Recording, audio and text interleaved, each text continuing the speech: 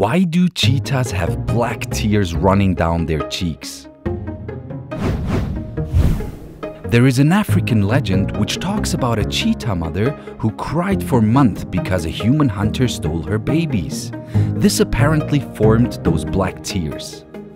But from a scientifically point of view, these black marks are called malar stripes, which attract the sunlight away from their eyes in order to prevent the sun from blinding the cheetah. The exact same strategy is also used by football players who put black smudges under their eyes.